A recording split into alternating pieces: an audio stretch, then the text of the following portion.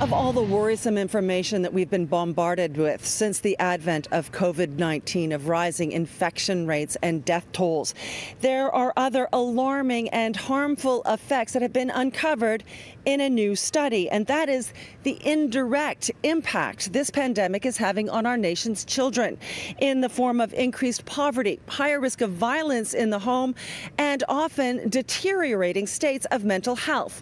And that is something many kids can attest to. You also don't get to see your friends as much, and that's not good for your mental health and all. One of the authors of this report says the state of the health and wellness of Canada's 8 million children has been dropping in the last 10 years. We have gone from 12 amongst wealthy nations to 25, but since the pandemic, that has fallen even further. Taking mental health, for instance, suicide is now the leading cause of death for children ages 10 to 14. If that doesn't shake our nation to the core, I don't know what will. We know that children's mental health has been on the decline, that there's increased numbers of children showing up at emergency rooms trying to seek mental health support, that children are on wait lists for months, sometimes years to come. But now that seeing suicide being the leading cause of death is deeply disturbing. The report names 10 top threats to the health and well-being of kids. One of them is poverty. Sarah Austin says we are seeing more kids showing up at shelters and food banks thanks to the added financial hardships that many families have been experiencing during the pandemic. Also, the risk of violence in the home has been on the rise in Canada even before COVID-19, with 1 in 3 people reporting some form of abuse before the age of 15.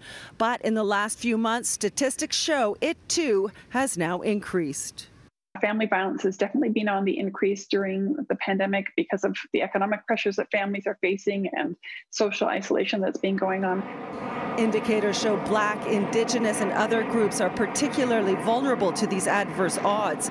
Another factor is a lack of exercise. Since the pandemic, only a fraction of kids are meeting the 60-minute per day guidelines of physical activity, down from 35% of 15 to 17-year-olds in 2018 to as few as 0.8% now.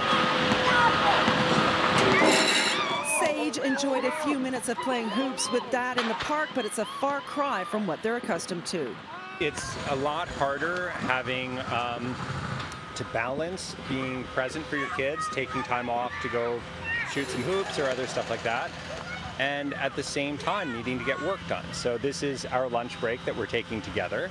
One other disturbing finding, Austin says, is the report shows a dramatic drop in vaccination rates since the pandemic, which she says could lead to long-term negative health effects.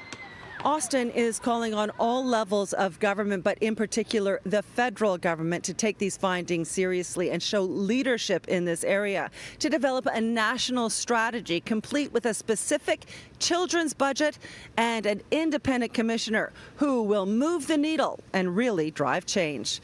I'm Pam Seatle, City News.